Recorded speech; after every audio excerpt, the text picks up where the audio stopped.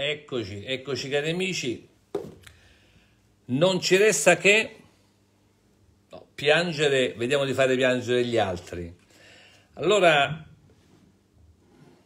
dovremmo dirlo, non ci resta che piangere, ma nonostante tutto manteniamo la nostra calma. Nonostante tutto dobbiamo ancora pensare perché ne abbiamo il diritto e ne abbiamo il dovere nei confronti dei nostri figli, dobbiamo ancora pensare con serenità. Siamo obbligati, perché altrimenti ci rimane da buttarci da una finestra e non lo vogliamo fare, non dobbiamo darla vinta a nessuno.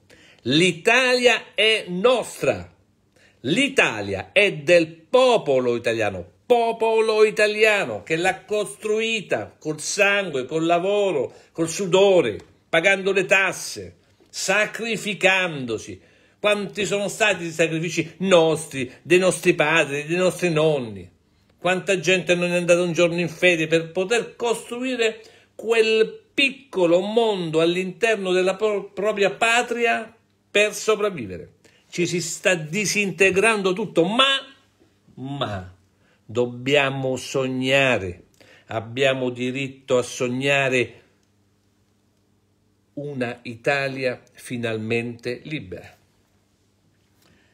Ma vi rendete conto? 3 giorni fa, decreto del Presidente del Consiglio dei Ministri, non sono passati 3 giorni, nuovo decreto del Presidente del Consiglio dei Ministri che cambia il vecchio decreto di 3 giorni e già dice che fra una settimana ce ne sarà un altro. Ma rendetevi conto? Ma qui siamo ad un livello pazzesco, ma a tanti italiani sta bene così, dobbiamo dirlo, non ci dobbiamo nascondere dietro. A tanti italiani sta bene così. Il motivo? Non lo so, anzi lo immagino, ma non lo voglio dire, non serve a nulla.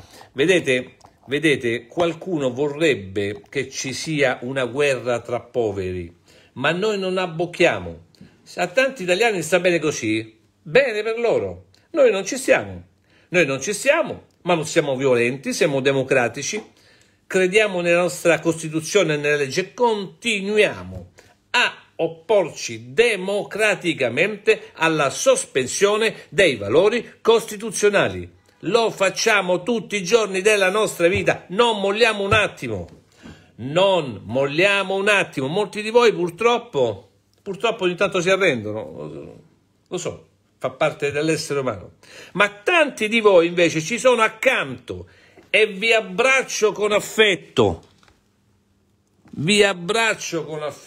Perché attraverso il vostro coraggio date a noi coraggio di continuare questa nostra battaglia di civiltà. Lo ius, il diritto romano, è nato in Italia, lo ius, il diritto romano, e lo dobbiamo proteggere con tutte le nostre forze. Ecco, guardiamo in pochi attimi il nuovo. Eccolo qui, il nuovo DPCM, eccolo qui, guardate, ci sono delle modificazioni, alcune ancora non le abbiamo comprese, io sono sempre sincero con voi, eccolo qua, questo è quello del 13, questo è quello del 18. Allora, guardiamo il primo, sono rapidissimo, il primo. Allora, possono essere chiuse le strade, le piazze nei centri urbani dove si possono creare situazioni di assembramento e può essere disposta la chiusura al pubblico di tutte strade e piazze dopo le ore 21. I sindaci possono predisporre il coprifuoco, ore 21, coprifuoco in tutte le piazze che i sindaci decideranno di chiudere. Abbiamo poi, guardate, ve lo faccio vedere ma non ve lo spiego perché ancora non lo abbiamo capito, all'articolo, eccolo qui, comma C, va sostituito a mascherine di comunità e sostituito con dispositivi di protezione. Questo è il vecchio decreto, vi faccio vedere, vedete, era scritto l'utilizzo delle mascherine di comunità si aggiunge alle altre misure di protezione. È stato cambiato e adesso da mascherine di comunità si chiamano dispositivi di protezione delle vie respiratorie. Guardate, ovviamente qui ci deve essere un trucco, perché qualche cosa dovrà significare. Sinceramente ancora non lo abbiamo capito, ma lo stiamo studiando anche con tanti altri colleghi. Alla fine qualche cosa riusciremo a capire, per cui c'è stata questa diversificazione che certo non è casuale. Continuiamo. Allora guardate, vi facciamo vedere in questo decreto come emerge chiaramente, molto chiaramente, che le restrizioni sono fatte per il popolo, per i poveri.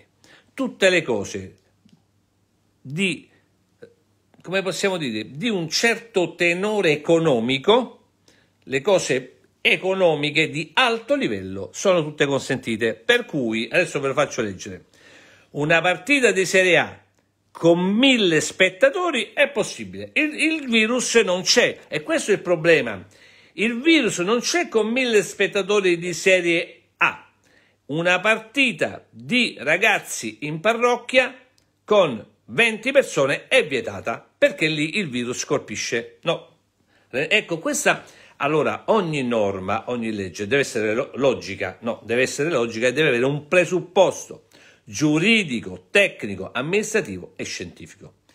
Quindi il loro presupposto giuridico, tecnico e scientifico è la serie A e B, dove ci sono i soldi, dove ci sono le ricchezze, 1000 spettatori. 1000 spettatori non prenderanno mai il virus, state tranquilli. Nella parrocchia i ragazzini che devono giocare una partitella parrocchiale non possono neanche con 10 persone, perché lì c'è il virus che li colpisce. Ecco questo decreto. E lo leggiamo insieme. Eccolo qua. Guardate. Ecco qua. CONI, tutte le cose del CONI, internazionali, ecco qui, massimo 1000 spettatori per manifestazioni sportive all'aperto e 200 spettatori per manifestazioni sportive in luoghi chiusi. Tutte le gare nazionali, internazionali del CONI e dei comitati. L'attività sportiva dilettantistica di base sono consentite solo in forma individuali, sono sospese tutte le gare, le competizioni, le attività connesse agli sport di contatto aventi carattere amatoriale. Ecco, avete visto la differenza. I poveri, i bambini, chi fa lo sport amatoriale, a casa tutto sospeso. I ricchi, tutti quanti quelli che sono le manifestazioni internazionali, CONI, eccetera, 1000 persone possono partecipare. Andiamo avanti. Sono sospese tutte le attività convegnistiche o congressuali. Andiamo avanti. Allora, le attività di ristorazione, bar, pub, ristoranti, gelaterie, pasticcerie sono consentite dalle 5 alle ore 24, con consumo al tavolo per un massimo di 6 persone per tavolo, e fino alle ore 18, quindi tutti i bar, pasticcerie, ristoranti, tavole calde che non hanno tavoli al loro interno devono chiudere alle ore 18, perché dalle ore 19 il virus è scatenato e potrebbe colpire chiunque. È fatto obbligo per gli esercenti, oltretutto, oltre alle 2000 cose che devono fare questi poverelli, esporre all'ingresso del locale un cartello che riporti il numero massimo delle persone ammesse. Ecco, questo è il nuovo DPCM, che è inutile continuare a parlarne, perché allora tenete presente che questo è il secondo, fra una settimana ci sarà il terzo, poi il quarto, poi il quinto. È inutile che io vi dica che il quinto conterrà la chiusura di mezza Italia, ma è abbastanza logico, lo vedete, c'è un crescendo, ci stanno abituando un po' alla volta. Abbiamo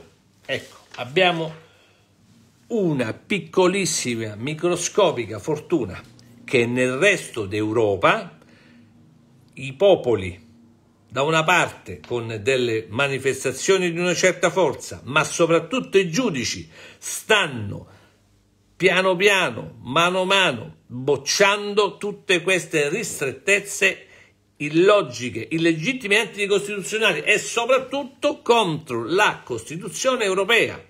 Quindi, anche se non riusciremo a far ragionare in tema di legittimità i nostri giudici con migliaia di ricorsi che stanno giungendo, vi informiamo che fra 48 ore sarà presentato l'ennesimo ricorso contro l'ordinanza campana di De Luca per la chiusura delle scuole, è firmata da alcuni sindaci del Salernitano e tra questi dal sindaco Pino Palmieri, che salutiamo, che ci ascolta come tutte quante le sere.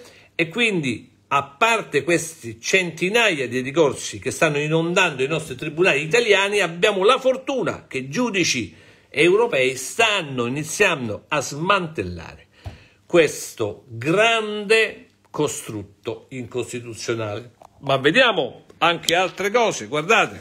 Allora, vedete, oggi ha avuto un grande coraggio il direttore Bechis, il direttore del Tempo, ha fatto un titolo, leggiamolo insieme, noi non lo commentiamo. Allora, che cosa dice? Hanno fatto 146.000 tamponi, ma solo il 92% era negativo, il 92%, e 2/3 dei positivi sono asintomatici. Ecco, questi sono i numeri veri che ci dà il direttore del Tempo Bechis. Andiamo avanti. Allora, io voglio... Allora, guardate. Allora, guardate. La Chiesa in questo momento non ci sta dando nessuna mano. La Chiesa, non parliamo della fede, non parliamo... La Chiesa, l'apparato ecclesiastico non ci sta dando, non sta dando una mano, un aiuto al popolo italiano che è privato di tanti diritti costituzionali.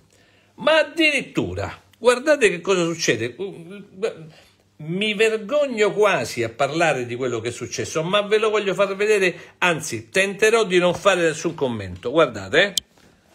Allora, guardate, ve lo faccio, ecco qui.